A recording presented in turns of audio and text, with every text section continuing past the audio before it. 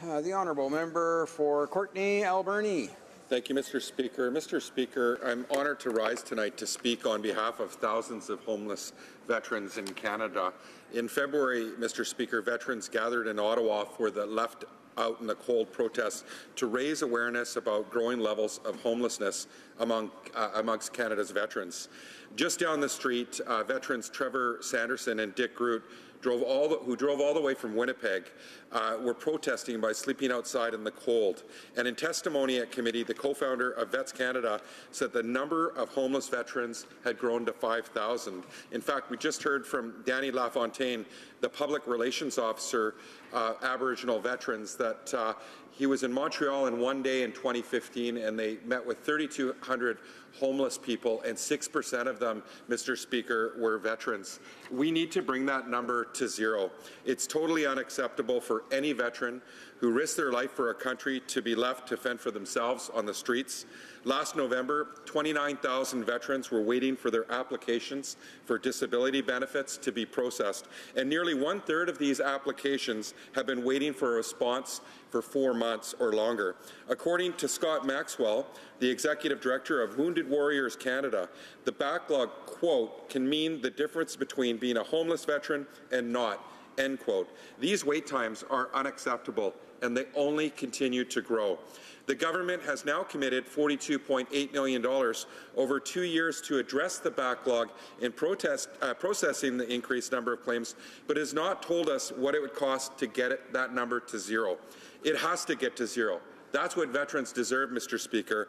The men and women who risk their lives on behalf of our country should be assured economic security and that their needs, including the needs of their families, will be taken care of. Many veterans are falling through the cracks because they are not aware of the very services that are available. In a recent news article, the same Trevor Sanderson, who also suffers from PTSD as well as physical injuries, said that he was unaware for 2 decades that he qualified for a payout. Unfortunately, he's not alone. He said that many veterans are unaware of the services that they qualify for and then face long wait times. Why don't they know about their programs, Mr. Speaker? This government, who campaigned on doing more for veterans, has failed at the most basic level. Clearly, their actions are just for show and not for change, and the government must do better to inform veterans of the available services and benefits they're entitled to. Both Liberal and Conservative governments have failed to address the problem of homeless veterans. If veterans don't know about these services, it's impossible for them to take advantage of these opportunities. We must break this terrible cycle today. Just this morning, Trevor Sanderson told me that he's going to Saskatchewan on Saturday to repair a roof for a secluded veteran. On June 27th, he plans to go to Nova Scotia to help fix a PTSD retreat that was damaged by storms last year. This is the type of sacrifice our veterans continue to exhibit. Now it's our turn to do the same for them, Mr. Speaker. He told me that, quote, the homeless vets that are living in Canada are the forgotten brothers and sisters that need to be found, and together as a country, we should not forget the promise that we made to them for the service that they did, and only working together can we find a way to help them find a place again to call home, end quote. To show veterans the respect that they deserve, we must address the root problem. The government continues to promise that veterans will be treated better, but their promises are falling short. The Prime Minister said veterans are, quote, asking for more than we are able to give them right now, end quote. Veterans risked everything, Mr. Speaker, and we need to make sure that we follow the obligation, the sacred obligation that we have to them, Mr. Speaker. The Honourable Parliamentary Secretary to the Minister of Crown Indigenous Relations. Thank you, Mr. Speaker, and I thank the member for Courtenay-Alberni for his question this evening. And I know he's very passionate about this issue, as I've heard him speak to it on many times in the House of Commons. Mr. Speaker, homelessness is unacceptable in any state or form in this country, and one veteran being homeless is one veteran too many. And I would like to reassure this House that the government is taking action against the tragedy of homelessness. At Veterans Affairs Canada, they believe that veteran homelessness should be avoided wherever possible, and that it is our responsibility to ensure that when a veteran does find themselves homeless, They have the supports to ensure that it is a brief and non-reoccurring situation. We have heard the Minister for Veterans Affairs express that on more than one occasion. Through our increased focus on outreach, we are also identifying more homeless veterans and getting them the mental and financial supports that they need. That has been an action that has been taken seriously by this government, by the minister and by his department to ensure that wherever possible, we will be able to identify homeless veterans in this country and get them the supports that they need. Veterans Affairs Canada works alongside community organizations, local shelters, transition homes, and first responders. Our partnerships with organizations like these greatly enhance our ability to provide services to homeless veterans, as well as to raise the awareness about the services and the programs that are currently out there. But we also know that we need to continue to build on that community capacity at every level.